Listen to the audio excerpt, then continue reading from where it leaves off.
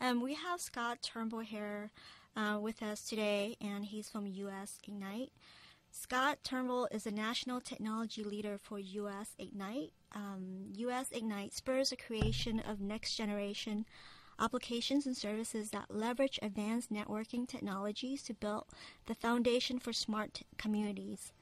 The nonprofit organization helps to accelerate new wired and wireless networking advances from research to prototype to full-scale smart community and interconnected national deployments. Hello, Scott.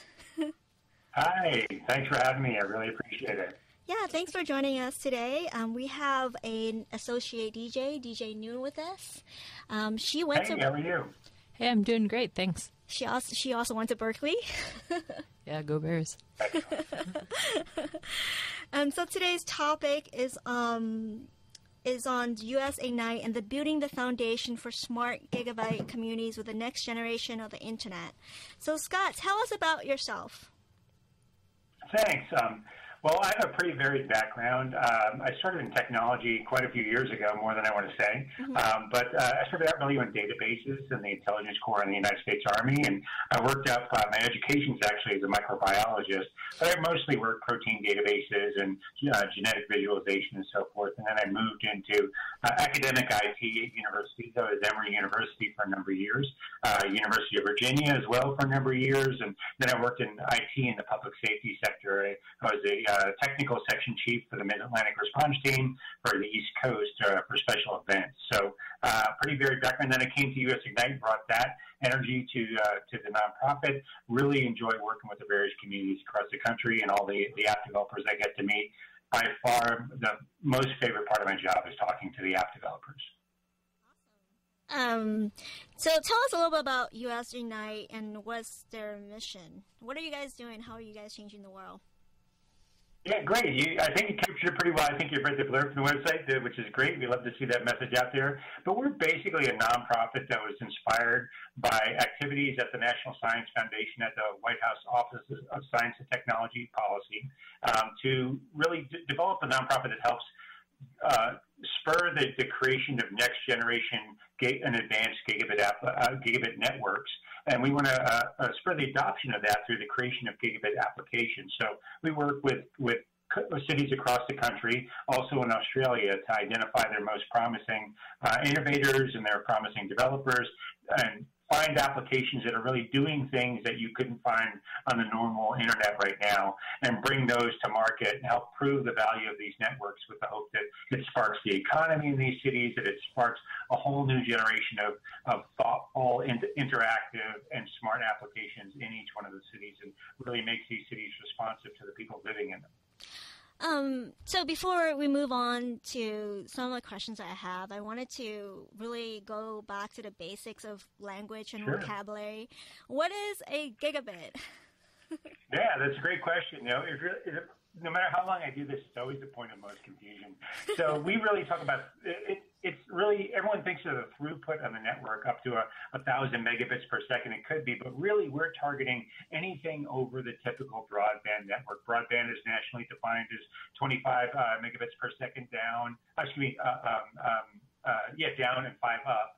And so anything really that exceeds that couldn't run reliably on current networks is really sort of in that gigabit continuum. So from that just above broadband up to the full, 1,000 megabits per second, that's the gigabit networks. We also add two sort of dimensions to that, though, besides just regular throughput. We also focus on real-time responsiveness. So there we get into edge computing, which is just a fancy term for a very, very close computer, so that even applications like self-driving cars, or maybe distance music, collaborative music performance programs, the latency for these need to be so low, like below 10 milliseconds, that even speed of light becomes a concern. You don't want to be sending photons out to the East Coast if you're running a car on the West Coast. So we want to put it right at the city edge, or even better, maybe a distributed cluster right there on smart light posts in the city or something like that can really respond below 10 milliseconds below anyone can react or think or notice. And then the last bit, the third pillar, is what we call software-defined networking. Right now, networks are really they're these kind of broadcasts that send out to publicly available addresses out there for everyone to see. And you can do some things like firewalls and protect traffic, but really software-defined networking is starting to get in much more intelligently routed networks that can pick certain systems that can interact with one another, both based on the system or on the application running them. They're highly customizable so that systems that shouldn't be visible to the world may not necessarily be. And we can optimize traffic so you can put a lot more traffic on those networks. You can secure the systems and applications running on them in ways that you never could before. And you just have much more control over it. So it's those three pillars that we define sort of advanced. That's the advanced portion of advanced gigabit networks. I used to work at Cisco Systems, and we basically compare the internet with like trucks. Trucks basically have like little packages on it, and it runs on little rolls. That's kind of like the internet, and that's the analogy that we always use at Cisco. So what is the Genie network? I mean, I looked it up earlier a few months ago about Genie and Gigabit, and do you have any opinion about Genie? GENIE, I think. That's right. And actually, I have to beg forgiveness. I don't remember the acronym, what it stands for, but it's a research computing infrastructure that's national. It was backed by the National Science Foundation. It's housed at I think 77 systems that they have there, mostly housed at universities right now. And it's aimed at computer science researchers who want highly configurable systems that they can try experimental new networking protocols or algorithms to control networking protocols, or just an experimental platform for a network set of systems. And so that's really what it's founded for, is to provide computer science faculty with a test bed that they can really develop next generation protocols and next generation systems and optimize traffic on it. And that's really what it is. It's backed by Internet 2. So these racks that are sitting, bare metal racks are sitting at these various universities. Internet 2 has built special VLANs between them, which work on their advanced layer 2 service and provides ultra fast connectivity between all of them. And it really can also serve as a distributed compute cluster. So you can stitch resources from one Genie rack to another, and they can form a virtual environment as if they were a single bare metal rack from the point of view of the user. So they have a lot of flexibility there, and it's really aimed at research. Just going back to US Ignite, there is something called the Smart Gigabit Communities Program. What is that? And I know that you're a part of that. Yeah, that's right. And I really, that's the primary program that I work with at US Ignite, and that really is taking the mission of US Ignite that helps promote the deployment of advanced gigabit networks through the development of advanced gigabit applications. That's really the core of what we do. But we've targeted a cohort of cities. There's over 20 now, mostly in the US, with one in Australia, Adelaide, Australia, which is a great partner of ours. And each one of these cities has made a dedicated investment and effort in local networking architecture. They've also dedicated to finding their local application developers to build applications that run in their local networks to prove the capabilities of those over and above the sort of the normal networks that we have right now. So again, we have 20 cities. It compromises not just gigabit applications, but something we call the digital town square, which is really, it takes the idea that a community should be able to freely exchange with each other, and applications should be easily deployed in them. And it really creates local exchange points in each community so that all the gigabit providers, their traffic doesn't need to leave their region. That analogy you had before of a truck is really a great one, because people don't really realize it, but you can have two computers on 5 feet away from each other on completely different networks, and that traffic between them might hop out to some other city before coming back into that other system. So we want to build short routes, short response times, and really configurable and software-defined networking at a local scale, and really find the applications that can be deployed to them to show the capabilities of them. And that's really what Smart Gigabit Communities is about. What are some of the cities that is in that community?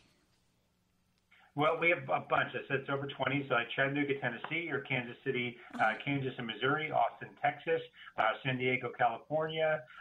We have Madison, Wisconsin. We have a broad area. We call them cities, but sort of central, the Triangle area in North Carolina is another one of our areas. Practically the entire state of Utah, So there's quite a few there. Adelaide, Australia is our furthest city.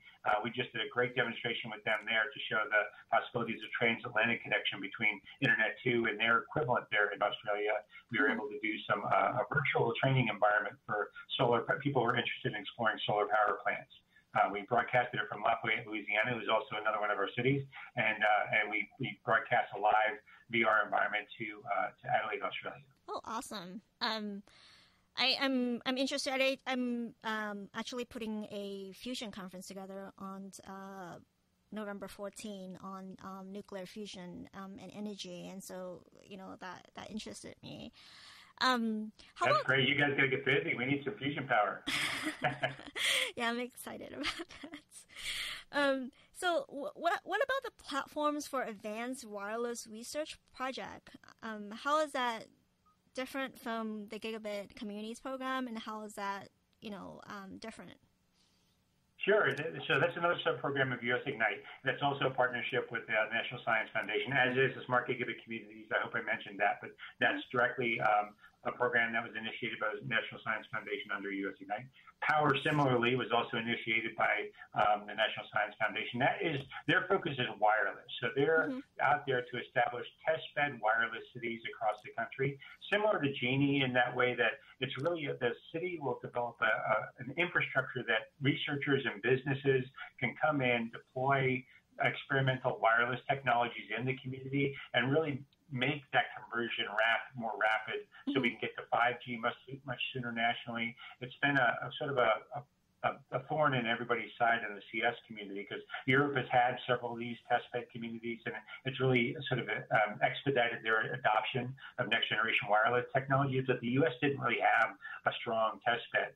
So now we're going to build 5 of them nationally. It's really going to provide a lot of diversity with different focuses in different areas. Some are going to be millimeter wave focused, some are going to be 5G. It's going to be sort of all over the map, but it's going to provide enough diversity that I think we're really going to push the researchers to be able to get in and do something new and innovative, but also really allow businesses to get in there and develop sort of practical, implementable technologies to create a business model around. Awesome.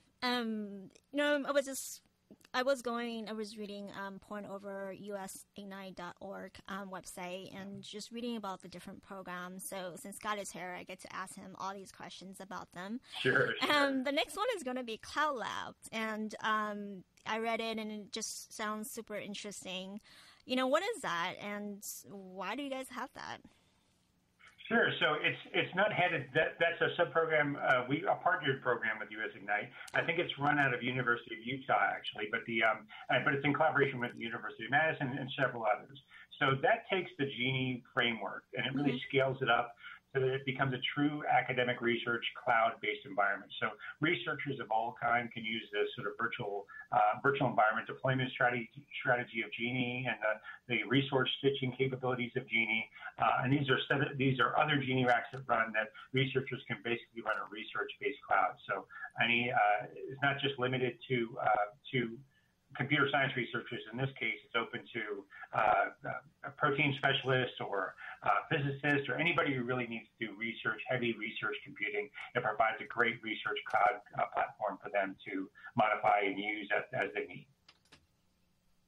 Awesome.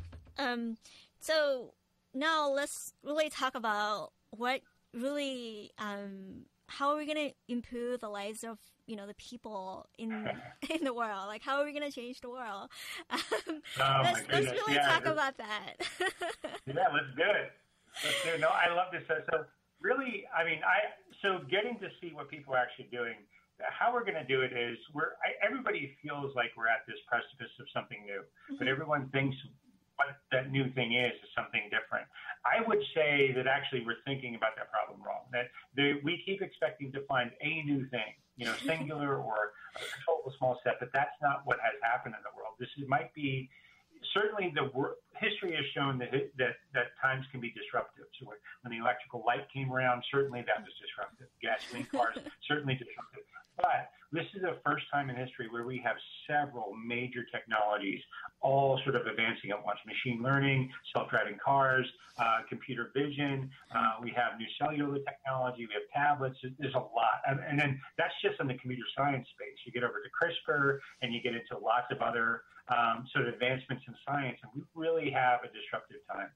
And as people have talked, we're sort of at this precipice, but people talk about things coming, but not quite sure what to do with it. So I think we're stuck in this mentality of resource scarcity. Mobile computing is maybe done a little bit to us, right?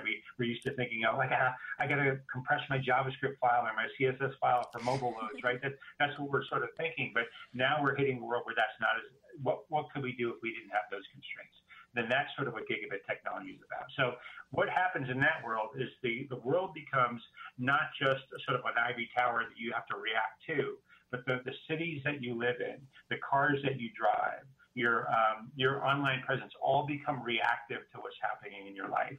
So your hospital might be able to accurately develop through a combination of AI and doctor-mediated guidance, develop personalized treatment programs.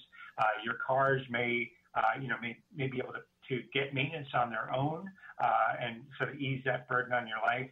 You can get a better picture. You don't just turn on switches and power just gets sucked up like a straw, but it might be intelligently routed to different sectors of the community and balanced much better. So to me, you end up with this very responsive life that your life in a city becomes almost individualized.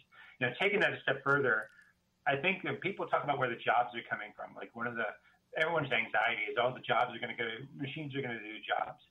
That's a load of horse donkey. It's not really going to happen in my opinion. Because I can't reconcile these two facts. Everyone says all the jobs are going away on one hand, but on the other hand, everything's falling apart and nobody can fix it, right? Mm-hmm. So I can't reconcile those two things.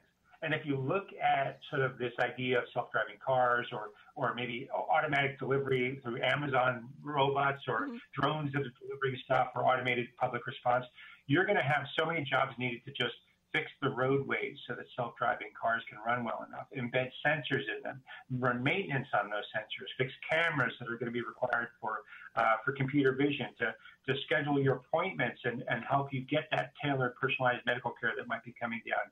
I think that's the transformative nature of what's coming forward. It's just we're locked into this mindset of sort of a page load with maybe backed by a data table off of some database. We're locked in that mindset and maybe mobile, but we really have to get to adaptive systems that are in some case self-healing, that we're participating with to help guide them and make them a mediated technology. But I think that's really where this transformative sort of, it's not just access anymore, it's adaptiveness of the city. Yeah, I'm just thinking about in the old days when most of us as agriculture and how that changed when, during industrialization and the middle class was really created during industrialization and culture has to change from farming to city. And a different kind of city as well. So, I'm excited about that. I visited Napa Valley on last Saturday.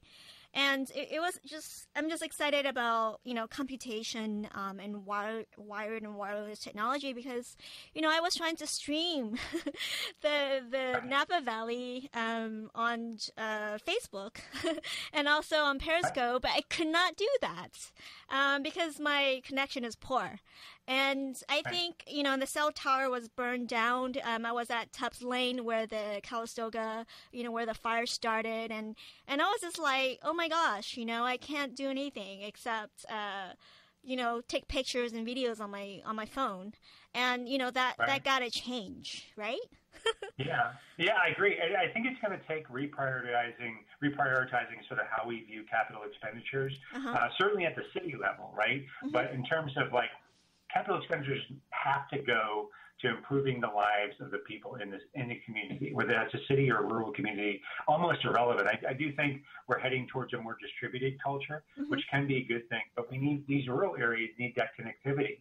I mean, I would ask the question, it's not just sort of live streaming to Periscope, but let's say the people who are running those vineyards or their agricultural farms, if they want to put out IoT devices that monitor the health of the plants for determine if you need water on those plants so you can conserve water and target your watering plan.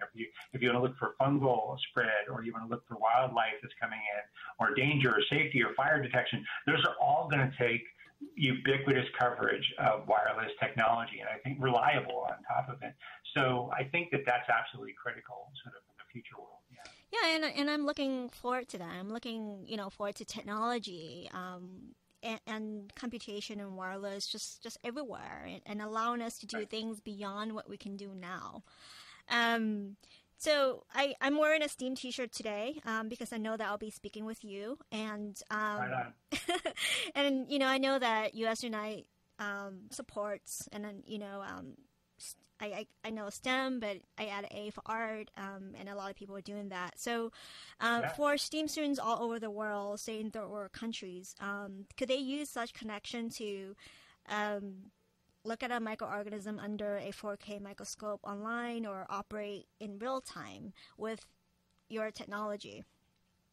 Yeah, absolutely they can. And actually, I'll talk about a project in Chattanooga that I'm very proud of in a moment. But I want to say first, thank you so much for adding the A there, the art portion of it, right? That contextualizing things and coming up with the reason why we're doing this is probably paramount. It's not enough just to do things anymore. People want to know, how is it going to impact my life? So getting a full community discussion going around how we're using it, what's capable of doing it, how can this become a tool to break down barriers instead of sort of creating these siloed experiences that we're having online right now. I think it's hugely important.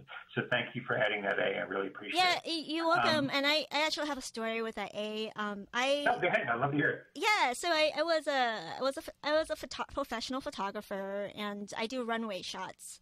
And it's interesting because every time I go to a runway, people think I'm a model instead of a photographer.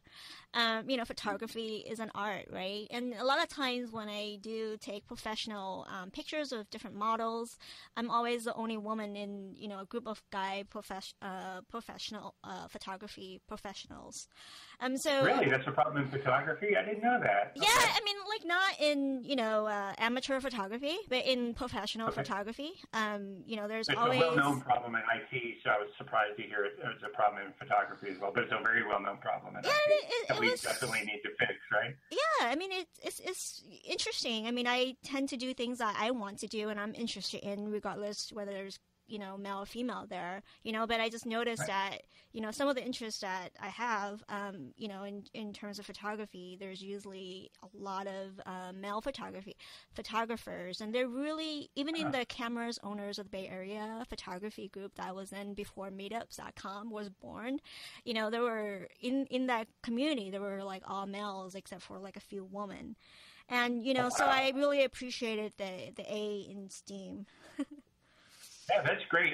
Actually, if I could touch base on that, I would love to. So there's something diversity is something we absolutely need, but a perfect example why, especially in tech, but across the board, a perfect example of why is really resident in art. It's most demonstrated by art to me. That technology, like art, art is the sort of expression of a vision, and technology is a sort of a manifestation of a conceptual model. Right? If someone has a conceptual model and they make a product around it. And so technology and our advancements in it are generally limited to the conceptual models of the people creating the technology or coding it or whatever their role is in that, right? So and we've been able to accomplish a lot, but on a very narrow set of people's backgrounds, right, that have a similar set of conceptual models. And I think really, I very much believe this, if we want to achieve sort of new spurs in the economy, next waves of the economy, we have to open that more broadly to get all kinds of conceptual models. And there are people who think drastically differently about many of these problems, both from the governance side down to the technology implementation side. So I think you can be absolutely self-centered and greedy and still really find diversity incredibly important as the next sort of one of the next requirements for a spark in the economy and a spark in sort of next generation development. So anyway, thanks. I really appreciate that point of view. Yeah. So thank you for sharing that. Yeah, you're welcome. recently just also spoke with someone. Just your point about conception and execution. I think I was talking to a gentleman like a week ago, and we were talking about intellectuals versus executors, and how sometimes the left hand doesn't really know what the right hand is doing, and how, when you build something, you really need to have more of a unified body, right? That, the concepts are important. Of course, the coding and the execution are important, right? And then, of course, you have the business people, and you basically everything moves parallel forward. That's right. To make things work. So, and that's why diversity is so important, because, people have different perspectives, different experiences, different views, and different solutions, hopefully, to solve a problem. And we need that as a society, right, to change the world. I mean, to make innovation, to execute it as well, and to sell, if it's commercial. Right. And you just have to get along with people too. I mean, we don't have time for that old school nonsense of cutting certain people out and playing gatekeeper. Technology is great at bashing down gates, and I think we need to allow more of that to happen. So, yeah, I really am. I really appreciate you sharing that. That was a great point of view. I did promise a story about Chattanooga, by the way. I'd love to deliver that, because Chattanooga is a great community, and I don't want to leave them hanging. So your original question was really around, and we get off on the STEAM thing, so thank you for that. But so it was around sort of the capabilities that can be brought to a community. I wanted to highlight a project. There's a community out Chattanooga, Tennessee. If people haven't been there, I cannot recommend it more highly. It's a wonderful community. Their network will spoil you. I mean, I've been in some pretty high-speed communities, but I go there, and the experience I get on their network is just like, oh my God, why can't I live here? It's just tremendous. They have a great program that really does feature diversity. So it's a 4K remote control microscope. So it was really founded with a partnership originally at the University of California to Chattanooga, but they've since initiated a program locally in one of their STEM schools. And what it does, it takes a microscope, a high-power remote controllable microscope that is an interface that can operate to the internet. They connect a 4K camera to it. Now, over a Gigabit network, they're able to send live, real-time 4K imagery to any school that would connect to it. And the students in that classroom can control the microscope in real time. So they can have someone at the STEM school, the students there are getting the experience of running that program, like scheduling time on the microscope, advertising it, mounting it, preparing slides for samples that might be sent in. And then when they mount it, a school that's remotely, it can be somewhere else in Tennessee, or it could be across the country, which we've done those demos before. They can let the students in that classroom control it. They're moving towards an Xbox controller right now. So it delivers the power of sort of high-end scientific instrumentation to any school that can get a connection. And that can be out in the third world. It can be anywhere here in communities in the U.S. that don't have access to it. Mm-hmm. So schools don't have to drop $60,000 or $100,000 on their own microscope to really get access to these very high-power equipment. And as you know, in STEM, that is one of the big barriers. Even in computer science, if you can't afford a computer, mm-hmm. it's very hard to get into it, right? Yeah. Same thing with scientific instrumentation, whether that's astronomy, microscopy, physics, to get access to LHC or gas chromatographs or something like that. That's really, I think that real-time responsiveness has great potential for scientific instrumentation. Yeah, I'm actually currently, I wrote a superhero story that I wanted to create in AR, VR, and I have MacBooks, MacBook Air and a MacBook Pro. And all of a sudden, I was like, oh my gosh, I need a PC, and I need a PC that is different from normal PC so that I can run AR, VR software in there and also use their headset. Right. And those are like a couple $1,000s, sometimes $10,000. So it's really, we're talking about access, right? And, really thinking about the world and just really how people have access to technology. So even if they want to do this, they couldn't because, it costs a couple $1,000 to buy the equipment and also, the accessories as well. So, and they might not have the network to do that.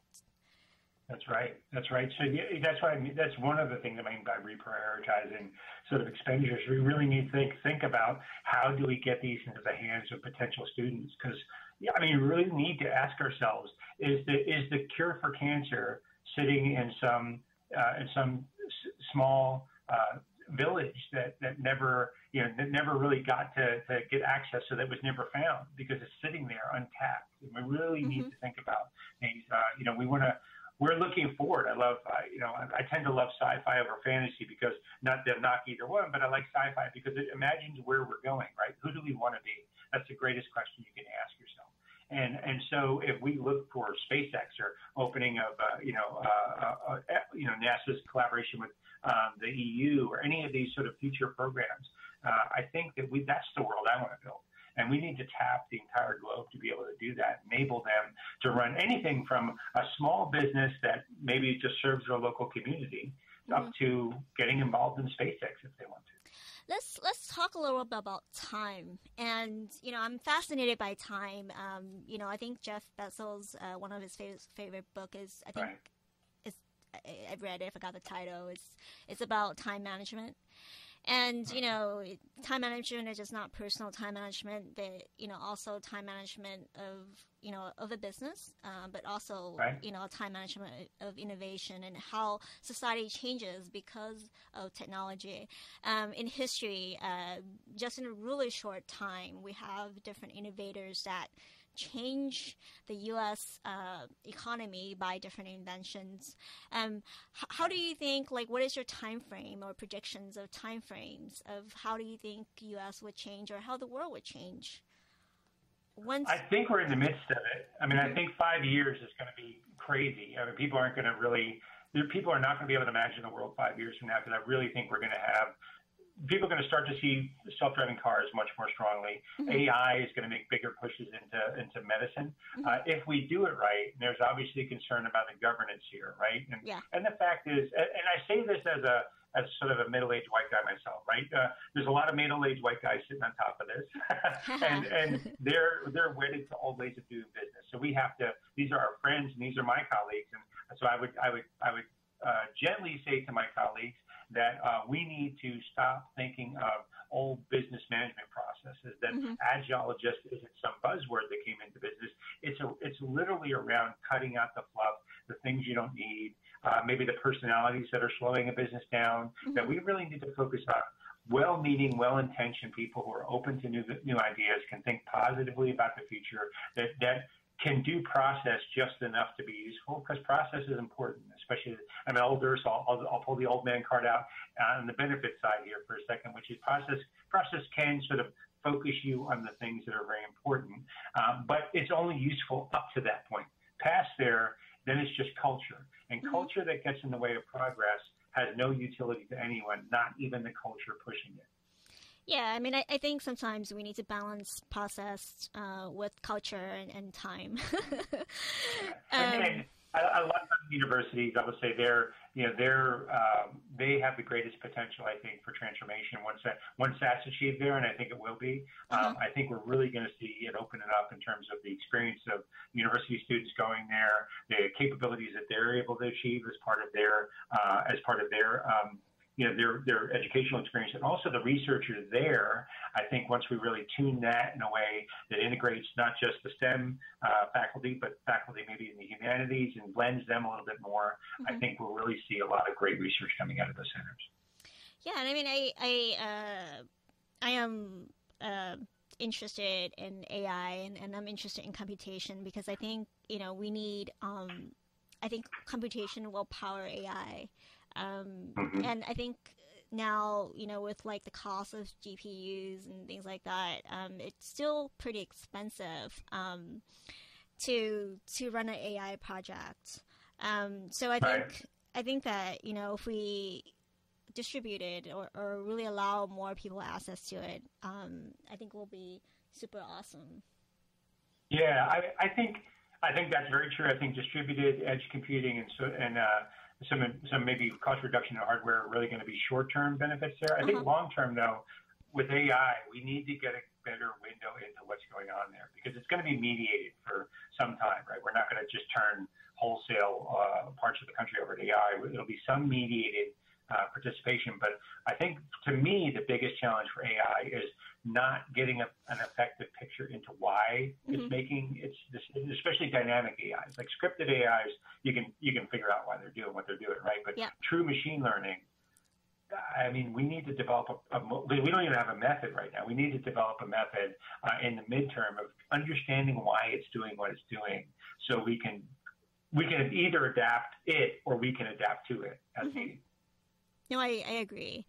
I wanted to discuss, I know that US Ignite is a lot about wired and wireless technology and smart cities, and I want to talk about, of course, emergency, right? What happens when there is no internet and no wired or wiredness? What is your opinion on that? I mean, like for the hurricanes, where there's no internet and no energy, how do we stay smart? And I think I have some friends who are really talking about creating technologies that allow us to communicate even offline. Right. No, that's a great question. I think, especially given the recent events we had with the wildfires and also the hurricanes, I think that there's some potential. First, we have too much concentrated technology in one place and maybe just one or two lines going into a place. We need distributed compute platforms, distributed technology. Then we also need a distributed power grid. Power grid is half of the reason why most of this stuff goes out. The technology itself might work, but the power is knocked out. So we need to make, I think, significant pushes into distributed power grid and then a distributed compute platform. If you had thousands of IoT devices that essentially worked as a single compute platform for a city, it'd be very difficult. And if it can maintain power anyway, it'd be very difficult to knock that city out. So that type of resilience, I think, is very important. Deployable, low-powered, long-distance devices, actually, that might even be a little bit lower in bandwidth, but more reliable. There's a program called Serval, which is out of Australia, which is sort of these, you can just literally duct tape these things to a telephone pole and put a solar cell out on them, and they have low power connectivity that you can form a mesh network in the city. So there's I think possibilities to do that, distributed both in the IoT sense and in the power generation sense. I think are absolutely vital for that. Yeah, that sounds super awesome, Scott. This is KZSU Stanford 90.1 FM. Again, this is DJ Laptop at Laptop Radio. We're talking with Scott Turnbull at US Ignite. And Scott, of course, we're at a Stanford radio station. So I think a lot of people are in the community are listening to you. And, do you want to really adjust or say a words of advice for all the Stanford people here? Yeah, I would say, Stanford's a great community. You're doing great work there, but get outside of it a little bit. There's a lot of the country that have adaptive needs. Don't get lost in Silicon Valley. It's a great place to be, but places like Chattanooga, Kansas City, Burlington, Vermont, Austin, these are fantastic cities. You can get out to those there. They start thinking about where you can not just make a product, but sell it. There's a lot of competition in the area that'll help you hone that idea, and I think it's a great place to really incubate things. But when you've got hungry communities out there that can really do a lot of adoption for you, so seek those partnerships. Really get to know your local, not just people in IT, but your users, people in government, people in nonprofit spaces. Really get to know your community very well. That's probably my number one advice. How do people do that? How do people reach out to different people in those communities when we're kind of in this little Silicon Valley? Yeah. I mean, that's so. US Ignite helps do that a little bit. Most of these cities have an entrepreneurial area. That's a good place to start if you do it. So get with a local incubator or entrepreneurial nonprofit. That is a great place to reach out. The other thing, though, is just develop social skills.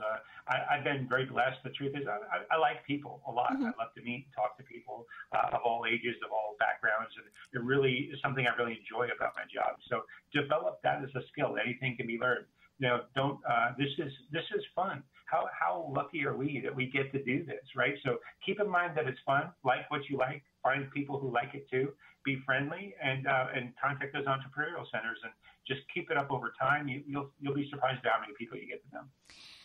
Awesome. And I've been really thinking about something you said prior about being inclusive and really working with different people. I know there's not a class for that in school.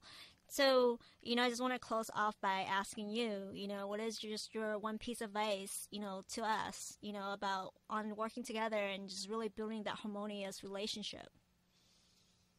I think be open to other people's ideas. There's a great old saying that I love that don't be easily offended nor easily offend. I think that sitting there talking to people about their ideas, listening to what they have to say, but also have the courage to speak your mind, to say where you're coming from. I think but with an honest and open heart, people really appreciate genuineness and authenticity, and come at everybody with that, and I think you'll find a lot of friendly people out there. All right. Thank you, Scott. Thank you. I really appreciate it. Yeah. Thank you a lot. That was an awesome talk. Everyone, this is Laptop Radio.